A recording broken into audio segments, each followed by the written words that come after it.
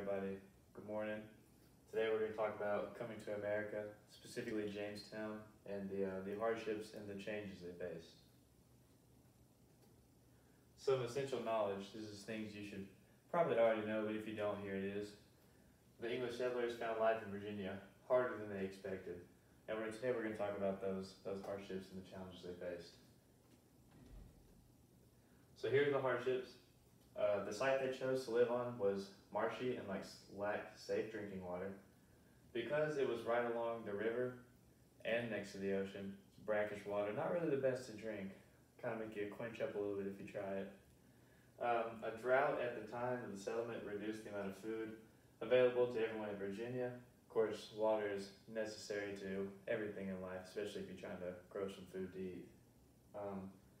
The settlers lacked skills necessary to provide for themselves. Of course, farming and other survival skills, especially in the new territory, place unfamiliar to them.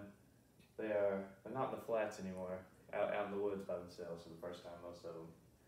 And then many settlers died of starvation and disease. Of course, with the lack of water from the drought, not going to be a lot of food to go around for those many individuals. So here we got some pictures. This is the Jamestown fort. As you can see, it's built in a triangle. That way you're able to have a crossfire at any time. So you got the brackish water over here you didn't really want to drink.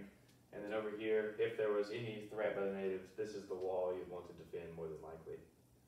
Fact about the starvation here. Starving time at Jamestown in the colony of Virginia was a period of starvation during the winter of 1609 to 1610, roughly 2 to 3 years after they got there.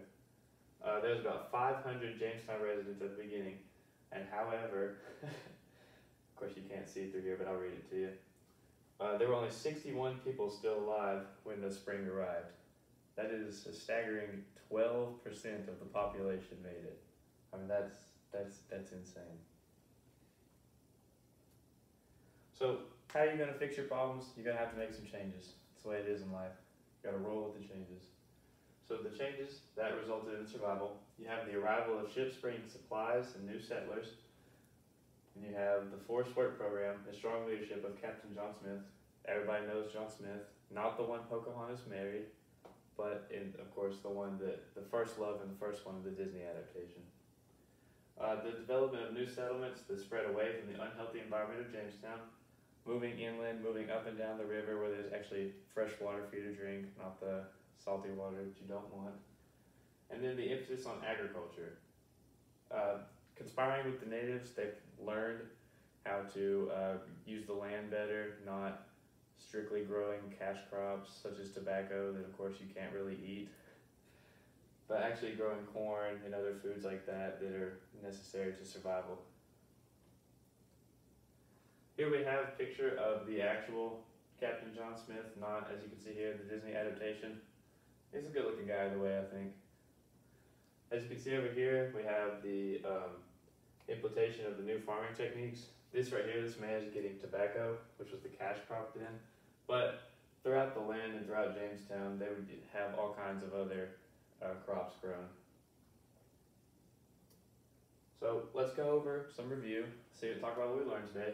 So we'll go, which of the following was not, underlined, a hardship faced by the settlers? A, the site they chose to live on was marshy. B, lacked safe drinking water. C, many settlers died from starvation. Or D, they were attacked by the natives upon arrival. And as we went through, we can tell that A, B, and C were all things that were hardships that they faced. So the correct answer would be D, they were not attacked by the natives upon arrival. Next question. Which of the following was, as you see there's no underlined not, a hardship faced by the settlers?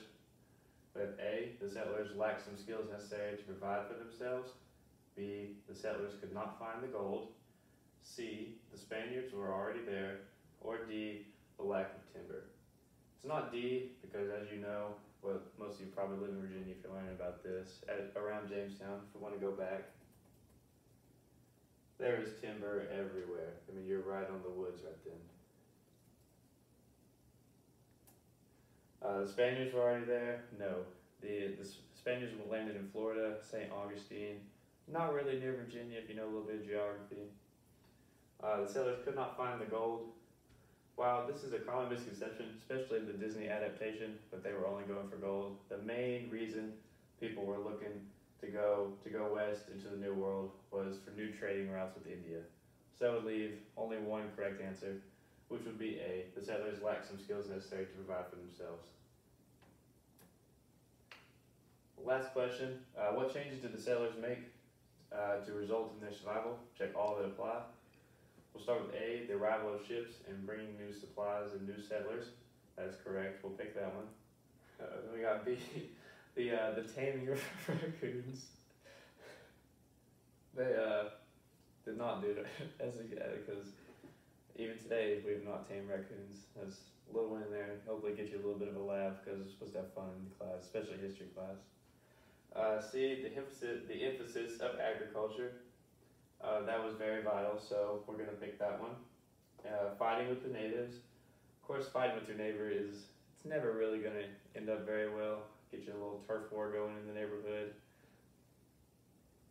So we will not pick that one. The developments of new settlements that spread away from the unhealthy environment of Jamestown, which we already talked about, moving away towards the fresh water down the river. That was a change they made that did help in their survival. So on this question, we're going to check A, C, and E as the correct answers. And finally, have you guys write a paragraph about what changes you would have suggested or you would have made if you were a settler. Put yourself in Captain John Smith's shoes. Talk about the, go back here. Yeah, the forced work program and strong leadership is what he displayed. Think about amongst yourselves, or even like talk in your groups if you'd like. Talk about what you would want to do, what you would have suggested. I would probably suggest, if it was me, talk about conspiring with the natives, getting along with your neighbor, because as you know, like the Native American, South American history, we've kind of treated them poorly. So I figured like it's kind of a trickle down thing in my opinion, what we could have done then. As you recall, Thanksgiving, the first one was about the settlers getting along with the natives. And unfortunately, I don't think they had turkey, even though I love turkey myself. So the strong work program was a thing you could put. I'm trying to think what else I would have done other than inspiring with the natives. Definitely learning the land, probably doing some cartography, loading up on resources, even making detailed reports to go back to the king to make sure that he knew what was going on and what we actually needed help with. So that's all I have for you today. Hopefully you learned a little bit, and good luck on your essay question.